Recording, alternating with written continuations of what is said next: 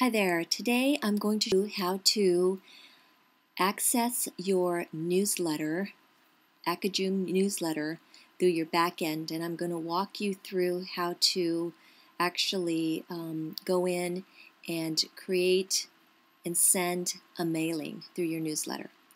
So I'm going to use my friends at Shop Sorella for this example on her website. And what you're going to do first is you're going to log in through the backend administrator.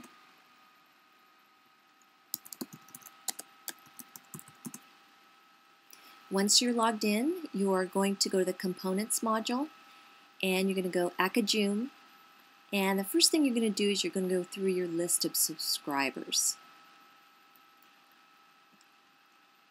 So once you get your list of subscribers, you want to go into every one of those and make sure that they are subscribed to the appropriate template that you're going to be using.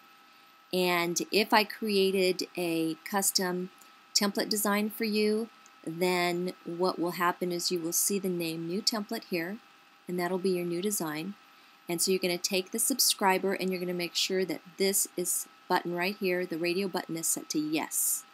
So once that's done, then you've taken the subscriber and put them under this new template mailing.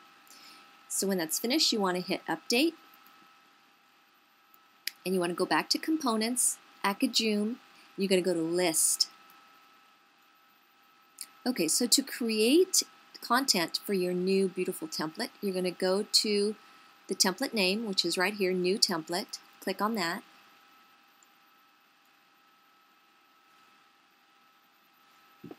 So once the newsletter list, the editing of the newsletter list screen comes up, then you're going to go, you're not going to do anything with this description area. You're going to go to the Template tab, and you're going to see within this editor your current template. So what you want to do at this point is you want to go ahead and enter your text within this content area and write in there whatever you want to do, whatever you want to say. And everything else, your custom template design, should remain in place. So you're basically just entering your content. Now when you're done with that, then you're going to hit Save. And it's going to take you right back out to the list, the Acajoom list display. So what you're going to do is you're going to go to the template area and you're going to click under Mailings, Create/View Mailings.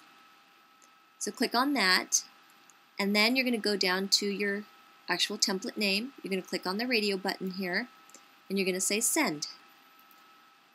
It says, are you sure you want to proceed? Say yes.